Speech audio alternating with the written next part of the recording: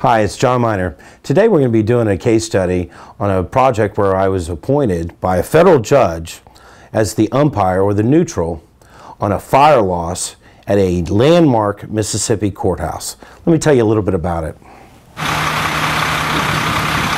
So as you can see, this was a big time fire, a significant fire that ravaged through this building for almost 7 hours. This courthouse was built in 1915, so it was really a unique landmark building that burned in January of 2013. We were directed by the federal judge in the process of this appraisal to go in, and I was to act as a third appraiser. As a general contractor and having a lot of experience working on historic structures throughout the Southeast, I had a pretty good understanding or a pretty good handle on what I could expect from the fire damage to this 1915 100-year-old building. So we were hoping to save this building.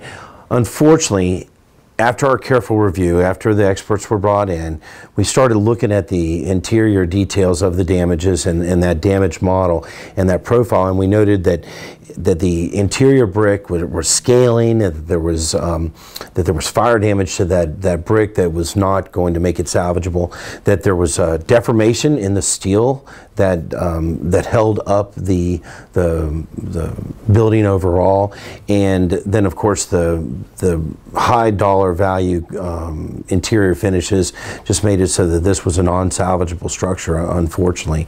So as a federally appointed umpire, in this particular case I had two appraisers that could not have been more diametrically opposed in their methods of understanding the values associated with this fire loss.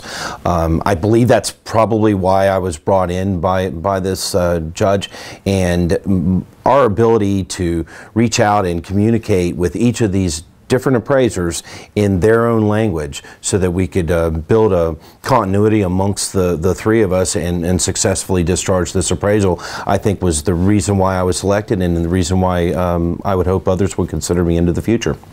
If there's any way that we can help you here at Complete, give us a call. Thank you.